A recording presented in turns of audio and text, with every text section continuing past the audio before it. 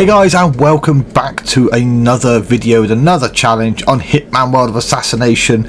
So today we're going to be doing a challenge to unlock a new outfit. We're going to be doing a nightmare in Hawke's Bay. So this is using the bat shuriken to eliminate 5 guards and doing it in a single session.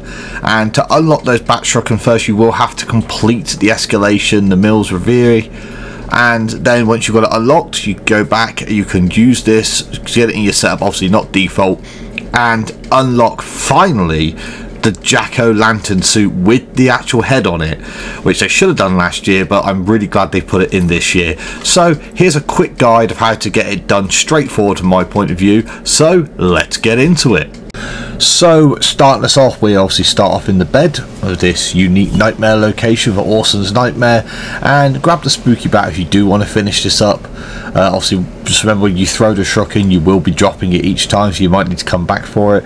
But starting off, head into this first set of shrubbery, bush grass, whatever you want to call it, and duck yourself down to hide. So we're going to take this guard out first, as he does turn away from us. So switch into your bat shuriken. We are then going to jam it straight through his head. Obviously remember, you can pick up the shuriken from them afterwards, which you will need to do because you can only bring 3 to the level. Then be sure to drag his body, whereas obviously you cannot get spotted whilst doing the 5 kills, so otherwise that's a failure condition. Also, excuse, obviously the video is dark because it is a dark level because of the nightmare, obviously formation of this, etc. for the look. But carrying on, just keeping ducked down here. We're going to then take this guard out once the other guard is definitely walking away from him. And again, you can hide this body if you want. I just took the shuriken because if you take this guard out, he's probably not going to spot him, but just for safety I would drag him into here anyhow. As you know, the AI can be on this game sometimes. But then making our way across, we're going to wait until we're behind this guard, so as he walks back you'll be able to take him out. Now with this guard it doesn't matter so much. I mean, he is out in the open. Generally, I was going to say you shouldn't be spotted, but if you want to, just for safety as I did, just drag his body back in.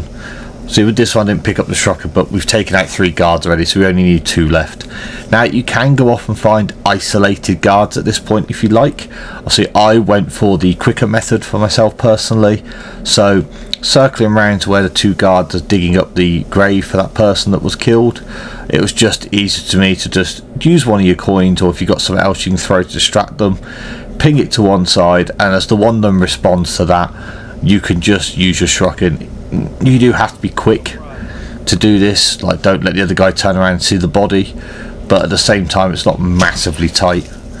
So as you see, that's the last 2 done. It's counted in the corner as you go, and that's challenge completed. So you have now unlocked the outfit.